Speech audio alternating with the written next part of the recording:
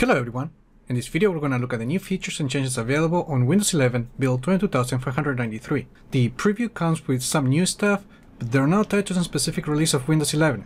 However, we're expecting them to arrive with version 22H2, but Microsoft may choose to include or discard any of these changes at any time. Some of the features may even roll out before the next feature update. Okay, here's what's new on Windows 11 build 22593. Perhaps the more important update it's happening on File Explorer, which introduces a new default homepage with a new icon, as you can see right here.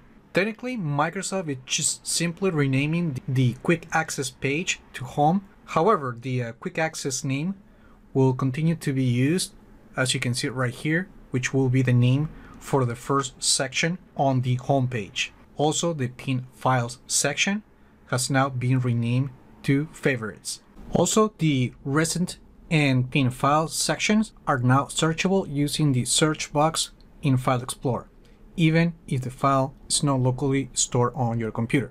Unfortunately, this release of Windows 11 does not include the version of File Explorer with tabs, but we know by now that that feature is officially coming in future updates. Now, on the Start menu, there are not too many new things, but you will notice that folders now are a little bit brighter to make icons easier to see. Also, when you right-click the Start button to open Quick Link, the menu will now show Terminal as the default command console that you can open, but that is as long as the Windows Terminal is installed on your computer. If the Windows Terminal is not available, it will default to the Windows PowerShell option. Now, as part of the Snap Layouts improvements on build 22593, when you use the Windows key Z keyboard shortcut, you will now notice that each of the layouts have numbers, and that makes it easier for you to use the keyboard instead of the mouse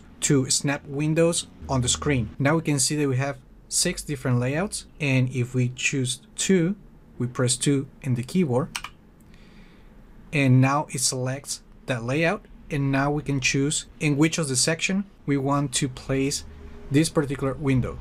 Let's say 1, and we press 1, and now we snap the window just using the keyboard numbers.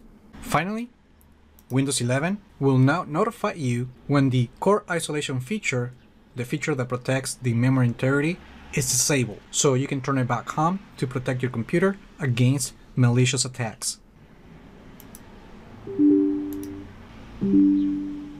And that's it. Those were pretty much all the new features and changes available on Windows 11 build 22593. If you want to learn more about the fixes, because there are a ton of them in this release, please check out the link in the video description. Remember to like the video, share it, leave your comments, subscribe to the channel if you haven't done that yet, and I just hope this video was informative for you, and I would like to thank you for viewing.